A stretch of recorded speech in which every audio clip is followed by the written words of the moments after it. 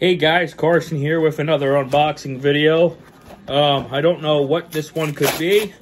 Oh, the box is ripped open. That's pretty good. Well, we'll see what it's in the box today. It could be Resident Evil Village or another game I ordered. I don't know yet, but we will see. It's definitely from GameStop. Ooh, an invoice. I'm not going to show that to you. That's for me. Okay, let's see what... Ooh, yep, I know what it is. Well, folks, welcome to an unboxing video of Resident Evil Village, released today for the PlayStation 5, 4, Xbox One, Xbox Series X, S, PC, Google Stadia, pretty much every single gaming platform. Here it is, the front cover, Resident Evil Village for the PlayStation 5.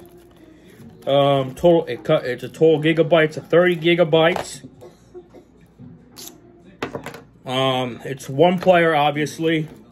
Dolby Audio, of course. So if you have a Dolby Audio Atmos product type thing, it would sound great. Also, for my people on the PlayStation 5, use the Pulse 3D headset when you play Resident Evil Village, because that's also 3D audio.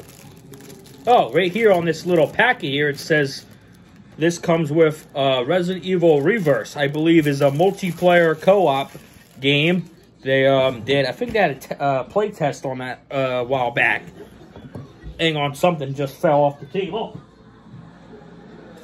Oh, God. Alright, let's open up the damn case.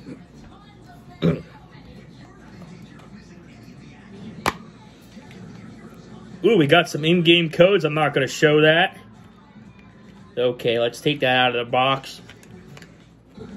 Oh, wait, the code's on the back. We're safe. That's Mom on the back left of the camera, like she didn't know I was recording.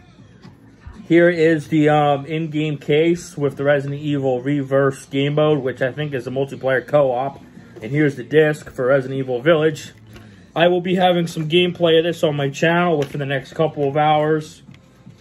And also it'll take a while for this video to process, so probably about 3 hours as usual, because YouTube is slow sometimes.